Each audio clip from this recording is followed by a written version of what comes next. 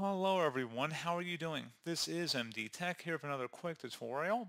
In today's tutorial, I'm going to show you guys how to change the default page orientation when printing out of your brother printer. So this should hopefully be a pretty straightforward process here, guys, and without further ado, let's go ahead and jump right into it.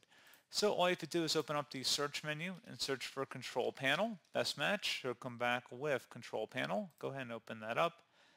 Set your view by up at the top right to category view, and then select hardware and sound.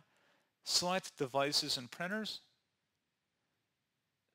Select printers and scanners, and then select your brother printer from the list here, and then select printing preferences. Under the basic tab, orientation, you can select either portrait or landscaping orientation, and that's all you have to do.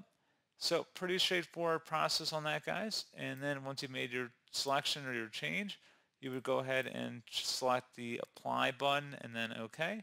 And that's it. So as always, thank you guys for watching this brief tutorial. I do hope I was able to help you out, and I do look forward to catching you all in the next tutorial. Goodbye.